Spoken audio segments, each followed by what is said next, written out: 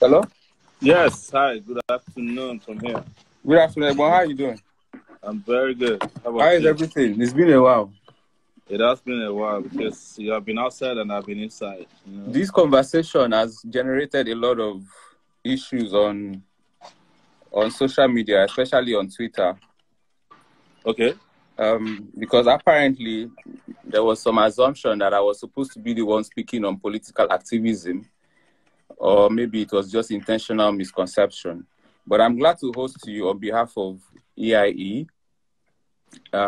First of all, I'd like to ask, do we have the critical mass to actually, because from you being the person right there at the forefront of this activism and trying to get Nigerians to be involved, do we have the critical mass to make a move in a way that the political system will pay attention and listen to the Nigerian people from the point of activism? Yes. Do you think we do? We do. Okay. But the question is, what is critical mass? Critical mass about critical mass is the mass of people who understand deeply enough and are committed enough to change an oppressive political system. We have them. The question is, have they actually moved to the barricades? Have they moved to the front lines? And are they courageous enough to confront the system to the point that they can cripple the system and give themselves the breathing space and the liberty and freedom they need to have integrity as citizens? That is the question that is always dangling on the ceiling. So in that, we do. Okay, so in that case, does it then look like we have a challenge with mobilization? If we have the number? I won't say we have a challenge with mobilization. The question is that when we mobilize, how many people are mobilizing and how many people are demobilizing? That's the question. And, when we come to an agreement, a concrete agreement that things are bad, why are people still dilly-dallying or debating or analyzing or, over-analyzing what we should do next? That's the problem. The controversy that you're talking about on Twitter, right? Some people consider you an activist, right? Because, whether you like it or not, you came, as an activist to the public domain. And when things happen, they look up to you because people follow you. You have thousands of followers, right? They expect to hear from you very clearly what is wrong and what should be done about it. The same thing applies to me. The same thing applies to the EIA guys. It applies to the people who call themselves, social media influencers today. They're actually, persons who are living up of public trust. And that's why you see there's controversy when people don't get clarity from us.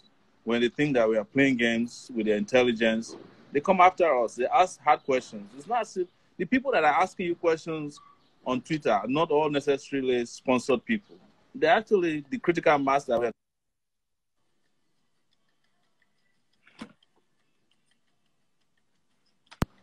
What they want from us, because we always talk about what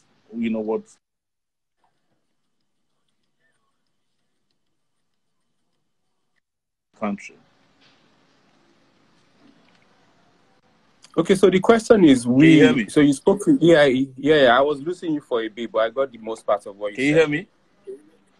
Yes, but I was losing you for a bit, but I got the most part of what you said. So where do we draw the balance between organizations that attract resources from outside of the country, from taxpayers that are not Nigerians, and the interest of those organizations and the interest of their foreign funders and the Nigerian interest? Where do we find the intersection for the interest of the Nigerian people in particular? Because I, for instance, I don't have any organization sending me money to do this or do that. I'm a private citizen. Yes, I have a lot of followers. The same thing with a lot of Nigerians. But people like yourself also depend on people that fund, like Sahara Reporters, for instance, has resources from outside. EIE they have people that they are responsible to, that are accountable to. So how do you draw that line between fighting for a people and getting resources from outside of the country to supposedly fight for those people? You just make this general assumption that people get resources from outside. There's nothing called resources from outside. The resources that come from outside to fund public good, they actually come from here. This is Africa. We're on the continent of Africa where No, they but we export. have foreign organizations like Ford Foundation or Yeah. Media Fund, CSOs in Nigeria. Yes, that's correct. But what I'm telling you is that where do they make their money from? They make their money from trading things that come from the continent of Africa as well. So they're giving back. But if you want to go even that route with me, you know, I would challenge your university education if you went to a Nigerian university where Ford Foundation probably funded, you know, some of your lecturers, they funded some of the books you're reading, they sent you computers. So don't let us degrade the importance of, you know, the work we are doing in the public with this idea of, you know, what I would call esotericism of, you know, somebody saying, oh, you know, I'm the one who is funding myself. The money that you are getting, do you know where it comes from? Have you traced it to, if you work for a state governor, for example, do you know where he got his grant from that he paid you from? Do you know whether they got a loan from an international organization or international, you know, So the business question entity? is, where do you draw the line between the different interests that are aligned to sponsor the different people that are sponsors? Where do we draw the line for the interests of the people in particular? Because there's public conscience, right? There's good and there is bad. You know, the people who are getting money from the so-called independent people who are getting money from Nigeria, making money independently, a lot of them are bad, right? In fact, some of the monies that they steal from here, they send it abroad, and some of the foundations they are talking about help you repatriate it back to you so that you can use it for school, you can use it for water, you can use it for other things that you need in your own countries. What I'm saying is don't reduce this conversation to people who are getting money from abroad as if it's a crime. I'm not reducing the conversation. No, I'm speaking to... Let me finish. What I'm trying to tell you is that for example, I founded Sahara Reporters. It took me almost 5 years before I got any form of funding, right? The guys who started Yahoo got a fund from some guy. Some guy gave them, in fact, by the time they got a check from, I think, Paul Allen or something, I don't want to be quoted because I'm not sure as I'm speaking with you, but whomever was the investor, they didn't have a bank account, right? So people who are creative, who create organizations or create not-for-profit organizations and label them and register them as such, they have a purpose for it. And if they attract funding, because our local business people or our local people are not interested in funding them, they want to be independent. Whenever you want funding from home, they want to control what you do. They want to tell you what to do. That is the reason why, for example, Sahara Reporters doesn't collect ads from government, because the moment you take ads from them, the next day they are back to tell you what to write. We don't do that, you know. It's that you have to define what are your goals and what you do, what are the do's and what are the don'ts. It's not about the foreign interest as we make it sound like, oh, foreign interest. If foreign interest is a problem, then we should also abolish our democracy because it came from abroad.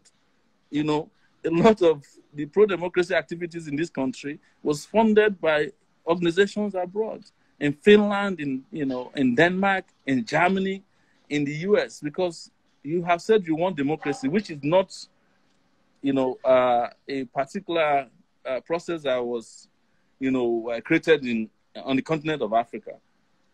But I'm not saying that democracy is alien to Africa. Let's be very, very clear about that. So in the midst of the COVID-19 crisis and the fact that Nigeria has been on a lockdown, and most of the poor people in Nigeria, they earn their living daily. So basically, they are in a position where government is saying, if you go outside, you're going to die. But they are in a position where they are going to also die of hunger if they don't go out. What's the place of activism in ensuring that people are safe? I want to correct you. Nigeria was never in a lockdown. Nigeria was put in a lockjam. Those are two different things. If Nigeria was in a lockdown, members of the presidency, that is high officials of the presidency, including ministers, the secretary to the government of the federation, would not have gone to a public burial and behaved as if they are above the law, right? Nigeria was never put in a lockdown. Okay, so let me use your word and say, in the reality of Nigeria's logjam and the fact that poor people cannot access their means of livelihood, what's the place of activism? Pardon me? I said, now you are talking. So, using your words now, so what's the place of activism in ensuring that these people that don't have access to their means of livelihood are able to continue to exist and thrive. This is the time to know the real activists, because it is in a time of sorrow, suffering, blood and tears, if I want to borrow Fela's terminologies, that you know those who are passionate, those who are compassionate. And compassion is not, giveaways alone, because we have seen that giveaways cannot even last very long. Nobody is doing it anymore as it used to be at the beginning. Because in the first place, it is the duty of government, real government, to protect citizens, to make sure that they provide for them in a period of difficulties. And I don't want to go to making examples about, the US or Europe or anything too far. South Africa here, they make provision for all their citizens. They are paying people who have kids, who their parents, who kids don't, who are like baby mamas, as we call them. I don't like to use that derogatory terminology, but this is something that is generally used. They're supporting everybody across the board. They're even supporting non-citizens. Even Italy, that had one of the worst cases of corona pandemic, supporting. You saw some Nigerians making videos when they go and collect their checks or cash from the government. Here, you put people down in a logjam, not a lockdown, or you imprison them, and then you send the police after them, you send the army after them. At the end of the day, as you are counting corona casualties, you're also counting the number of people killed by soldiers, police, civil defense. That is when you need real activists. That is when you know who is an activist. So what can we do to bring that issue to the fore and make sure that people are able to access a form of living in that logjam? Yes, it's to ensure that we free up our resources and give it to the people that they belong to. We must force our government, I don't use the word our government, their government, the guys who are holding Nigeria to ransom today, to release resources to the vulnerable, the poor, and the weak, and not make this period a period for the strong, the rich, and the powerful and connected. What am I trying to tell you? The Central Bank of Nigeria has already released about 200 billion naira to businesses, another 50 billion naira to people they call small businesses. We don't know who they are, but they have not given the generality of our population, the Nigerian people, any support that is traceable. They just came out one day or a few days, put a bunch of dirty naira notes on the table and claimed that they were distributing them. When people shouted, they fired the people who they said did it. And they said, well, if you look into your account and you have less than 5,000 naira, we'll give you some palliatives. I have 1,480 naira. I've not gotten the palliative. I did not check in my account too. What I'm telling you is that there is no structure to the madness. There is no method to the madness of leadership in this country. And that is why we need real activists, people who can stand up, take the risk that is needed, and fight to ensure that the people don't die of hunger at the point that they are in a logjam, accentuated by a leadership that I think is completely incompetent and confused. And I'm saying it categorically, this is the reason I went to detention for 5 months. So you could have been Nigeria's president now because you ran for office. So I'd ask a question that has to do with the possibility that you could have won the elections. You probably would say you won the elections on May. There was no election, Omojuwa. There were no elections. Those were selections, and you can put me any day, anywhere.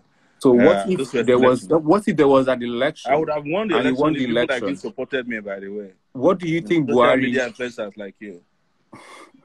Yes. I'm going to come to that aspect. No problem. Yeah. Yes. What do you think? So I'm going to ask the question in two ways, but it's going to require the same answer. What do you think Buhari should be doing that he's not doing, or what would you have been doing differently if you were president in a situation like this? You see, when we were campaigning, I wish you paid attention. We had a program or a set of programs known as Spicer Hits. That was our manifesto, which is that security will be our priority, power, infrastructure, anti-corruption, and we have a robust economic system, not the World Bank style failed economic system that they keep revolving in Nigeria. And we had a program on health. Our program on health in particular was to have hired over 600,000 nurses across Nigeria as soon as we came into office. That would have been May last year, right? And by the time this pandemic came, it wouldn't have met us, you know, it wouldn't have caught us napping the way, because we'd have had people set up across Nigeria to take care of this kind of problem. We would have invested a certain percentage of our national budget on healthcare, on education, on infrastructure, on security, and we would have nipped corruption in the bud. And we would have diversified the economy. You know, people used to make fun of me, right?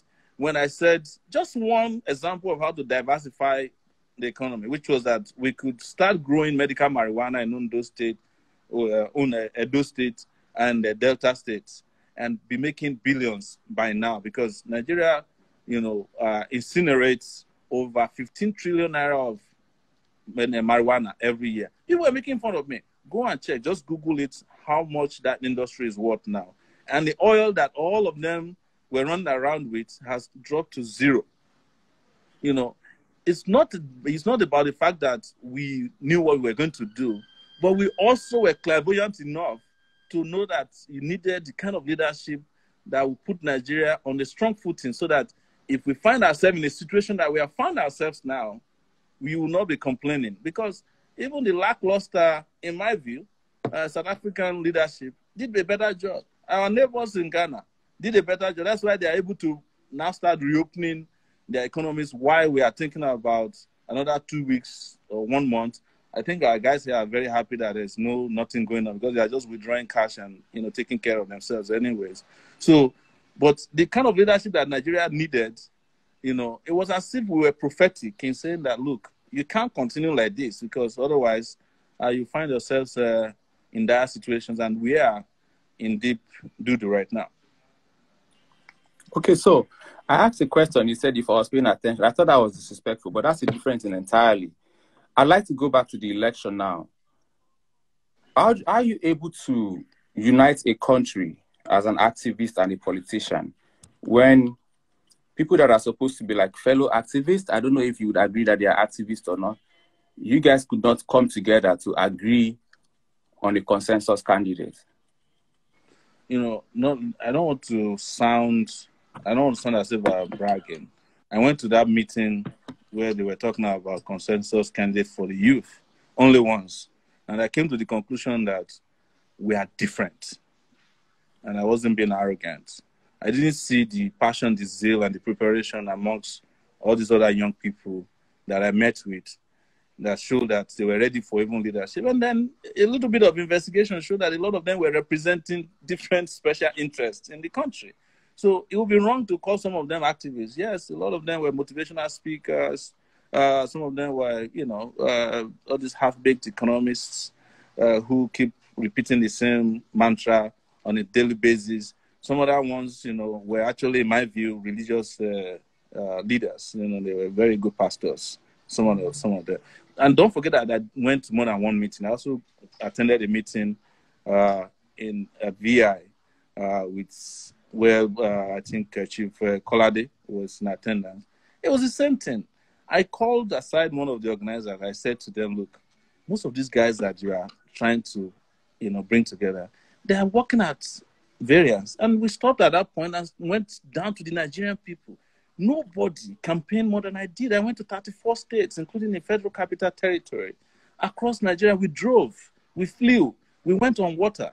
Everywhere you could go to, we went to the people. We campaigned. We had a manifesto. We had an agenda. We sold it to the Nigerian people. But the people you are referring to were more interested of more of the same. They wanted the same old people. They were accusing me of having no experience. And I asked them, the people you are claiming have experience, what experience did they have apart from stealing? Nobody could answer it. Do you think that you probably have issues with their ideology rather than the fact that maybe they didn't it was not even an ideological matter. It wasn't an ideological matter. I don't want us to, you know, make it difficult, because when you start talking ideology, you alienate some people. Clearly, I know how people feel about when you start, you know, talking about ideology. It's like talking calculus. Because I think it's easy. I think you could tell that they weren't representing the interests of the people. They weren't interested in campaigning. They just wanted to help. Not one of them. Not one of them.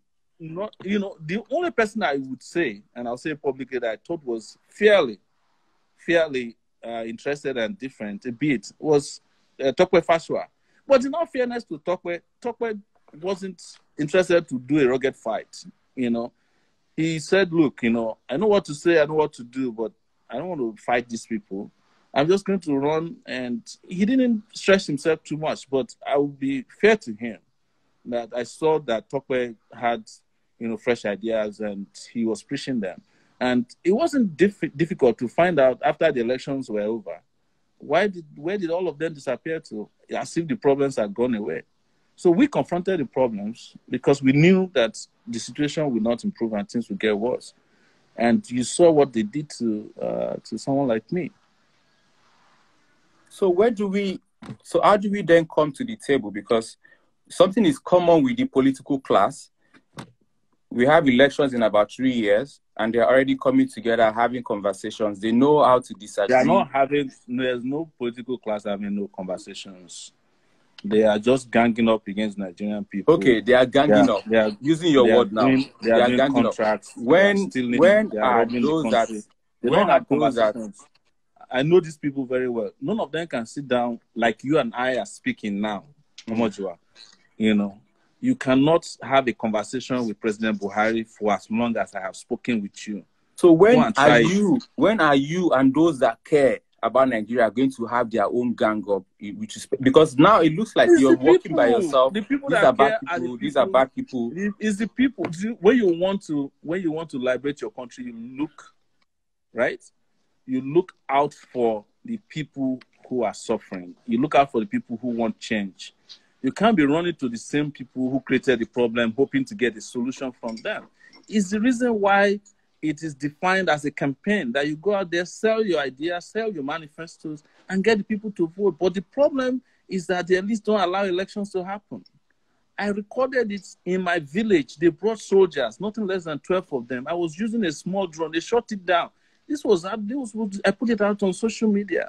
They didn't allow people to vote. They took the election materials away from the polling units to the collation centers. So they were just manufacturing figures.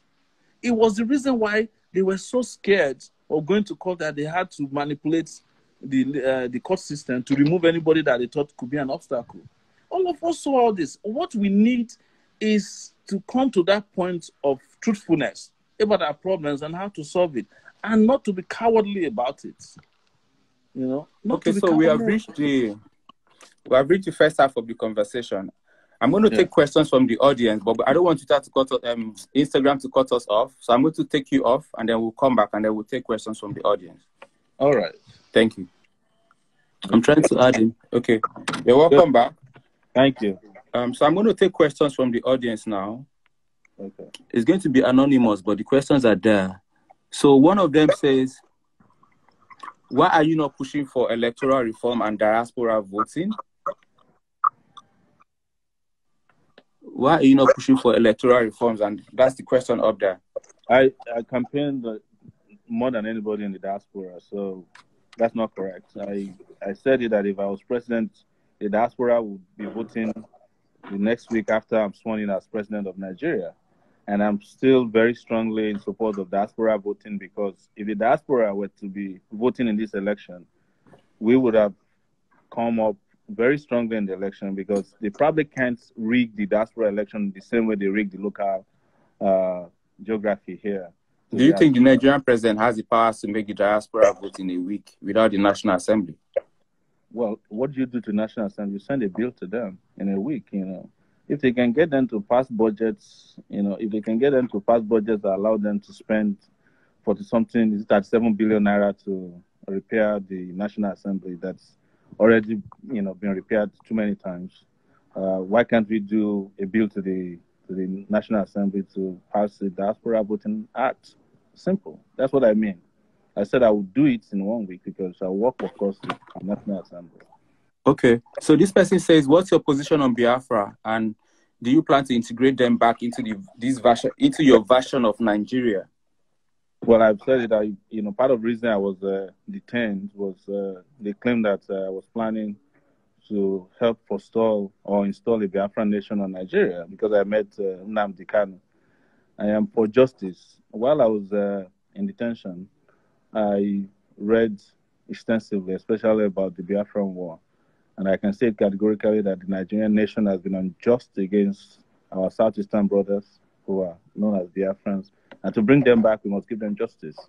And justice has economic dimension, it has political dimension, it has social dimension, cultural dimension. So, but the version of Nigeria that the Biafrans want to come back to is not the Nigeria that calls them 5% and alienates them and discriminates against them. That is not the Biafran that's not the Nigeria they want to be part of. They want the Nigeria where they are free to practice their trades, to travel freely without molestation, to practice their religion.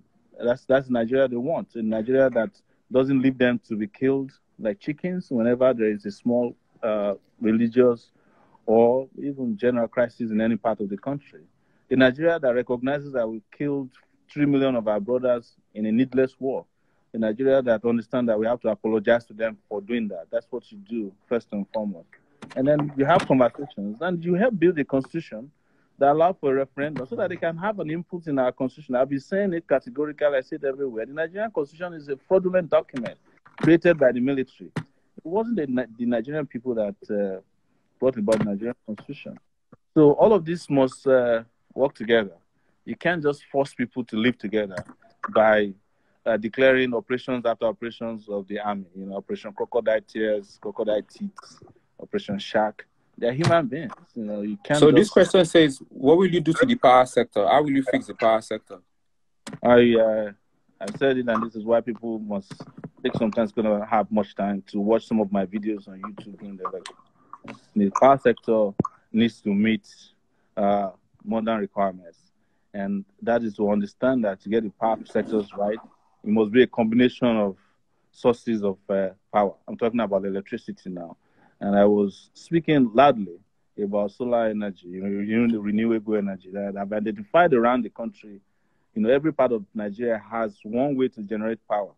In the north, we can just plant a lot of solar cells to generate power from solar. In the southeast, we can use a little bit of coal. I am not a big fan of coal because it's not clean. But if it's possible that there are technologies that make them cleaner, we can go back to Enugu and do that, because I think 10% of even power generated in the U.S. is still from coal. We have huge reserves of gas. There are over 9 billion cubic feet of gas in Ogoni land alone that's sitting down there. We are burning gas every day through gas flaring, which is an environmentally disastrous way of treating gas. We are not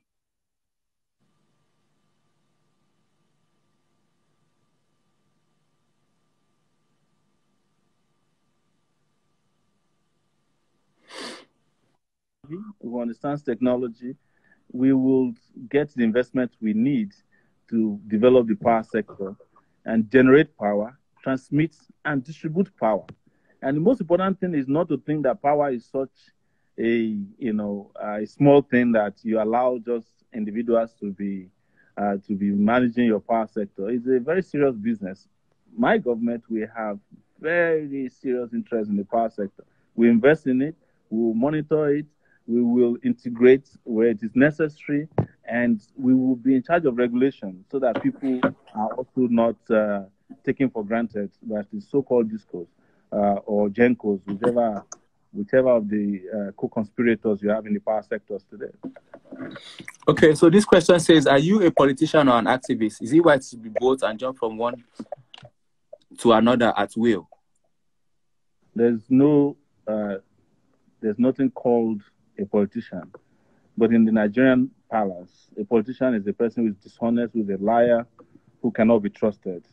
That is the reason why people use these things haphazardly.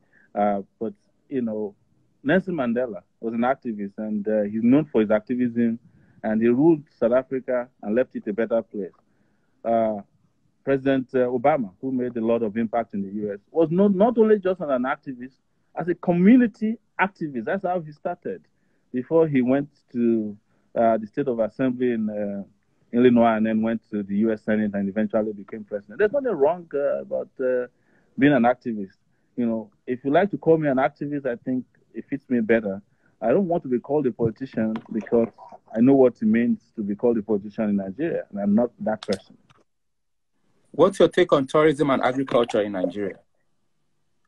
You know, I hate when people just keep going around and repeating the same, tired old system of describing tourism and agriculture. Before you can get people to tour your country, the word tourism comes from tour. You have to have roads now, infrastructure. Before someone can go from here to Bauchi, you have to have security, because otherwise Boko Haram will lay you on the road, armed robbers, kidnappers. When you have that, you can't have a tourism industry. We're only deceiving ourselves. Tourism is not NTA adverts. You have to have, it encompasses that you have other things in place: security, power, infrastructure, an economic system that works, health. Nobody wants to come to your country during COVID now and be trapped in any country, even countries that are working. So it's a whole gamut of things that need to happen before you start talking about tourism. With regards to agriculture, we already have the basis, but what Nigeria is still practicing is subsistence agriculture. What do I mean by subsistence agriculture? It's this agriculture of hoes and machetes. I went to between Taraba and Yola, and I still saw farmers. I even took pictures with them on video when I went to Taraba, who were still plowing with cows. But you have a governor passing the same road with 35 cars. And we have to reduce that culture of driving 35 cars to having 35 tractors everywhere. We need tractors. We don't need SUVs driving governors. One governor and one car should be enough. But without campaigning against, because I'm sure somebody is going to jump into it and say, oh, you don't have control over how governors buy cars. No, it's my country too. If I'm president, we can campaign against it through leadership. If the president himself is not driving 500 cars, there's no governor who can go and be doing that. We'll campaign against it, and we can make a law that says, look, in this our federation, no governor should be allowed to be abusing public resources by driving 35. Some of them even have 80. I think it was the IG of police who once said that a governor is protected by over 250-something policemen. I think it was Anambra State governor at that time. They had an issue with the IG that they withdrew some policemen. That's just policemen. You have not added DSS to it. You have not added the different operations in the army that are protecting them. At the end of the day, one governor has over 500 security agents protecting them. And then the people have nobody protecting them. And then you are wondering why there's crime on the street, because our policing system is not for the people. And that talks about also tourism. Is a policing system that is protecting VIP. So agriculture has to have a modern take to it. Agriculture has become so powerful that the technological part of it is so interesting and important. That portion is missing. So our own agricultural system here is still distribution of fertilizers and the propaganda with, oh, we have more rice produced locally than coming into the country. And so we have closed our borders, and you see people believing that you have more rice, but everywhere you go, you still find the same rice. Reason is that they close the border to poor people and allow people who are powerful to be importing rice. How do you know that we are still importing more foreign rice? Just go to Benin Republic and see how many of those ships are coming in and where they are going into, which is Nigeria. It's just to boost the smuggling business for the powerful and the politically connected. How can Nigerian citizens, the political system as it is right now, how can Nigerian citizens make the best of it in spite of all the different issues around the system? Nigerian citizens have to step out and take control of their destinies. I can't say it's enough. And that is why, after the election last year, going by my experience in the election, I stepped out and called the Nigerians to remove the yoke of oppression and not to be afraid. Step forward and challenge the political authority that is holding the country to ransom. I was arrested, I was brutalized, I was detained for months because of it. They did everything they can to break me. But it's not about me. It's that we have reached a tipping point, and people cannot continue under the system of oppression forever. They will one day challenge and ensure that it is reversed. And that's what I'm calling on people to do. Yeah. In the absence of the revolution that you're calling for, how can we use the local government system and the state assembly members who look like most of the time they don't really have much to do. How can we use them to make things happen or change in the absence of that? Too many of these guys you are mentioning, they are a burden on our people. You remember that I also had advocated for the abrogation of the Nigerian Senate, because the Nigerian Senate had become the coven of thieves. You need the Senate to do that. Yes. You don't need the Senate to do that. You need Nigerian people to say they are tired of any system, and the system will... So that's a revolution. Well, whatever you want to call it, just call it that. No, I don't mince words, right? But, the reason I'm not using highfalutin words is that a lot of people listening to us, they want to understand very in simple English what we plan to do, So the system of revolution or the system of oppression that is holding our people to ransom can no longer be sustained. And when the people are tired of it, they will force those who are employed or elected or selected in those places to accept that it's time to go home. So somebody says, how can we change the mindset of Nigerians? It seems to be... Education. You have to educate people, you have to mobilize them, you have to conscientize them. And don't be afraid. Even when they push back against you, don't worry. If you're doing the right thing, in fact, when Nigerians push back against you, when you have an idea that is alien to them or novel to them, they are saying to you, educate us more. Or sometimes it's because they don't want to move from one place of certainty, of certain suffering, to a place of uncertainty. So they stick there. But when they can trust you, and I've seen this with Nigerians, when they can trust you, they will follow you to the next destination of liberty. Do you think Nigerians are ready for change? Yeah. The thing we are lacking is enough change agents. Nigerians are tired of this system. This system is not working for them. They are suffering. As we are speaking now, they are in a lockdown. They have no food. They have no social security system. They have no safety net. When you get on, and I'm sure, your DM is completely calculated with requests for money, and some of it as low as 500. Just know that things are really bad. I'm sure there are people who do it for the sake of just like, let me collect from everybody, because they look at you and say, all these guys are also collecting from politicians, so let us go and collect our own giveaway from them. But people are suffering, and whomever they can reach out to get money. It's what you haven't dealt with is not the outcome of this lockdown. It's the amount of firings that will happen. I mean, unemployment that's going to follow this. Already today, I think Eric said 80% of their staff is gone, and they have placed several others on paid leave. I know of several companies that are going to do that.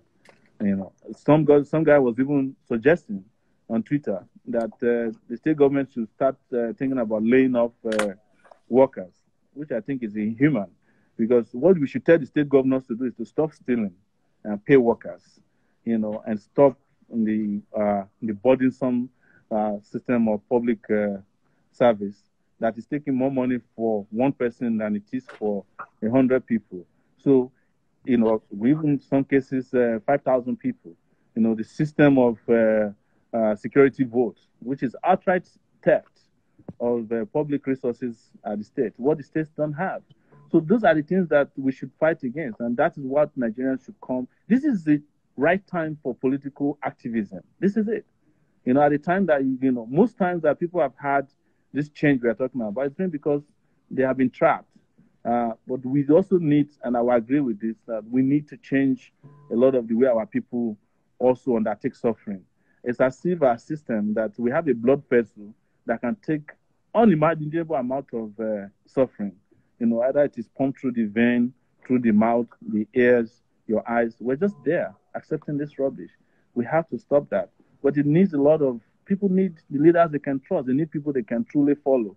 And for too long also, we have been representing leaders that don't truly represent real aspirations. And this is where I come hard on the celebrities. The celebrities are misleading our people, because of the little they are getting from politicians. And, they create an impression that is Eldorado. Life they don't have, they live it. And then they, push people in different directions. They make them get the impression that they can have wealth that they can never have. And a lot of people are misled that way. You know, the celebrities also need to come to their senses and their consciences. So you said when you were answering the question, you said some of those people come to me not just because I collect money from politicians. How do you say things like that without having anything to back it up? I'm making a general statement, not you. Okay. When it comes to you, we'll discuss your matter. And you are not my target today. I'm making a general statement that people actually believe that some of the celebrities or social media influencers are on the payroll of powerful people, and in going after them to give them giveaways, they believe that that's their own little entitlement. That's the truth. You know, I don't know. You know, I was surprised, and let me be very clear about it today. I was surprised at the level of antagonism against you today on Twitter and on social media. The last time I saw you and met you, you were a darling of Twitterati. What happened? That's a good question. Normally, I should be asking the questions, but I don't think anyone who has been on Twitter for 10 years would be surprised that a section of Twitter came against me. That's been there for 10 years. I was surprised because that's been. I'm not surprised. It's something that I've been. I saw you a few years ago in London. We met. I think in Lagos during Social Media Week that we met, and suddenly when I came to Twitter this morning, it was all red, and I was like, asking. That's what I'm saying. It's not just about this morning. I followed you for a while. It's not what you saw was a vignette of a reality. You saw this morning, but over the years, I've had people attack me on Twitter. I have about 800,000 followers on Twitter. I have very, very strong opinions. I've done some things that have hurt people's political godfathers. So it's completely understanding. And in the midst of that conversation, people were throwing shots at you too. I don't think those things they said about you were actually true or not true, right? When you are popular to a certain extent, when you are popular to a certain extent, and that's why being emotionally mature is very, very important, because when you are popular to a certain extent, people will throw shots at you. I'm not going to disappear because people are going to be attacking me on Twitter, but I don't want to make this conversation about me, because Twitter made it about me, but this is about you and your ideas. You said, how did I make up that? Of course, now you can understand why some of those perceptions persist, because, but that's not, again, between you and me. I have to go and do research, 5 months of research on you, and come back to another symposium discussion on you. You don't have to do research. I mean, you can just call me. We can have a conversation. Maybe if I've been around, I would have known the reason why. We can have a conversation. You can have a conversation, because, for instance, I don't want to discuss personal issues I have with you on an open platform. But I have my reservations, and I think if we want to have that conversation, I think we should have it privately, because I'm not interested in a performance for the public so that people will say, oh, this guy, I threw a shot at Sowore. I'm not about that life, right? I'm actually genuinely interested in having people hear you out.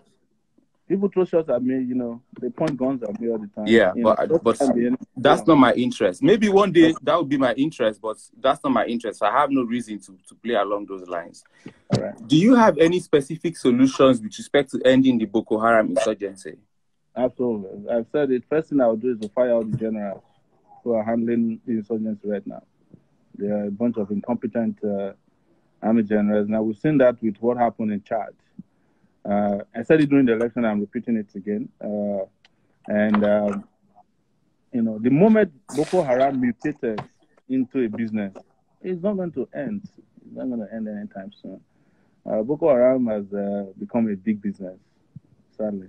And until we have a leader who returns it into an insurgency and fight it as such, and local and international resources are available to fight and end insurgency, but without credibility, you cannot end it. I will draw your attention to what the president of Chad was saying as they were fighting Boko Haram a few weeks ago, when he had his last meeting of morale boosting with his forces. He said, if you catch them, don't release them to Nigeria, because if you release them to Nigeria, they will release them back into the wild and they'll come back and kill us. That was a major shot at the Nigerian government. Of course, the Nigerian government immediately responded by running into the northeast and starting to fight Boko Haram. But we have not seen the same level of results that you saw with charge, and I'm not in any way downplaying the roles of our soldiers who are fighting on the front lines. I understand what it means to be on the front lines as an activist myself, but they deserve better support from the commander-in-chief. What is missing in all of this is that they don't have a commander-in-chief of the armed forces. They just have commanders. What's next for you? What? What is next for you? What's the next thing? In the midst of this, I understand there's a restriction for you. You have to be in Abuja. The courts are partially closed. There was a missed date on the 1st of April. What do you see happening to the case, and what's next for you? Whether politics or activism or Sahara reporters or some other things you might be interested in. I'm doing what I need to do. I'm very active the way I want to be. I could be more active if I didn't have restrictions placed on. They place restrictions on me with the hope that they can shut me up and shut me down. And they shut down all the accounts of Sahara reporters and actually kept their goons in front of our office for several weeks. But what I can tell you is that you can't shut down a system that is ready to liberate itself. You can't shut down the people who are tired of oppression. You can't. And I can tell you that it's not about me, and I'm not grandstanding. A lot of people are tired. Even if you take me out today, several others will emerge and keep fighting on. I'm just very privileged, and I consider myself very lucky that I'm in this place of history today, fighting oppression in my nation in a way that requires a lot of courage. And I'm not alone. I don't want to assign or allot all of this to myself. A lot of young people are out there fighting. When I was detained, a lot of people fought and ensured that they kept the battle going both locally and internationally to put pressure on the Nigerian government. And I'm sure that they have not given up. You've seen a lot of reports on how they tried to go back to court to rearrest me. Even in the last few days, they've started threatening arrest again because of the pot and pan protest that has been planned by CORE, the Coalition for Revolution that you've seen. So again, not to forget, and this is not to forget, the reason why we are talking today is how to continue the activism. Even what would you do about ASU? ASU? It keeps coming back. That problem. I have an educational policy that's well explained, because I know very soon we have to wrap up within the 30 minutes that Instagram allows. We have it, and that's why I encourage people to go to our party page, aacparty.org, and read our manifesto. It's very clear about what needs to be done. Some of it is funding, some of it is dialogue, some of it is technology. I was the first of all the candidates to say it categorically that even the classroom idea should be jettisoned and abandoned because it's going to die. I didn't even know it would last, but that a year later, classrooms are becoming obsolete. I was the first to say during my campaign, I said in the Niger Delta region, where I come from, that they should stop relying on oil, crude oil, because very soon, even if you want to drink crude oil, you have more than enough to soak yourself in, because Nigeria needed to divert. People were making fun of me when I was saying all these things. So let's continue to have this dialogue so that people can start to listen to real political ideas and agenda and manifesto that can make Nigeria a fantastic country. This is the best the old system can offer you. This is the best the failed political leadership in Nigeria can offer you. Put you in a lockdown instead of a lockdown, and then send soldiers to go and shoot you when you are scavenging just to survive with your kids, and then kill more citizens than even Corona has killed. So this is where we are. But we wouldn't have been in this situation, Omojuwa, if we changed the destiny of this country in 2019. So in closing, you can address anyone. You can decide to address the Nigerian people directly. You can address the political system. In closing, so what's your final word generally?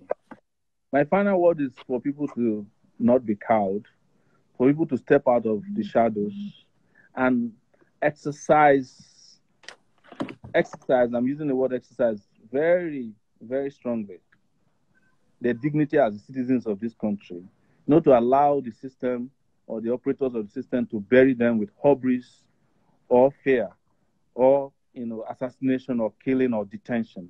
This country has reached a point where we must stand up for ourselves and liberate ourselves. Our country is in bondage. There's no other way to describe it. And we must all step out. And our group, CORE, has called on people to do a peaceful protest tomorrow, starting from tomorrow, from what I learned. And this is for people just peacefully sit down in their houses, their balconies, and beat a pan. It's called casserole in Latin. It's actually emanated from Latin America, so that the leaders who are deaf can hear them even when they are in a lockdown or lockdown, as they call it. And that this should have, continuation until we get our country that we need. Somebody mentioned quickly about the electoral reform. You cannot reform the electoral system with this same set of failed, crooked politicians in our National Assembly. And I said it at National Assembly during the social media week, in front of all of them. I said, if Nigeria were to be the right place, if we had the right constitution, none of you, in fact, most of you cannot make it to the Senate. Some of you cannot be class captains in this country, including the guy who introduced the social media bill. He could not have become a class captain in my secondary school, even though I went to a secondary school in Ondo State. But the system, the electoral system that you're asking for reform, for every 4 years, they reform the electoral process, but it's in their own favor, except you reform the constitution upon which the electoral system is sitting, except you have a constitution that is made by the people, the same way South Africans made their own constitution after apartheid. You are wasting your time. You can call for electoral reforms. They will throw the bait at you. They'll take the bait, and then you have the same electoral system that enables soldiers to go out there and shoot people on election day, carry ballot boxes. You saw it in Kogi State. You saw it in Bayelsa State. Why are we deceiving ourselves? Why are people calling for reform instead of a revolution of the system? So really, that was supposed to be the last question, but I don't want this reform versus revolution conversation to just go like that. So how does that revolution happen? Is it a revolution, as some people say we need a revolution, or is it a revolution in the literal sense of the word? Which one is literal to you? To basically carry guns and take a system down. Is that what you read? That you have to carry a gun to do a revolution? I gave you two contexts. I said, is it a revolution that is about revolution of ideas? You just said something that you have to carry a gun. You don't need to carry a gun to do a revolution. It's not. So you're talking about revolution of ideas. Whatever revolution it is that liberates us, that's the revolution I'm talking about. Okay. The one that frees us from these charlatans that are running our country. But is there a practical way to actualize this revolution? Do you want to continue? Okay, thank you. Thank you for joining the conversation on behalf of VIE. I'd like to say thank you. And thank you to everyone for joining. I've had a great 1 hour with Sowore.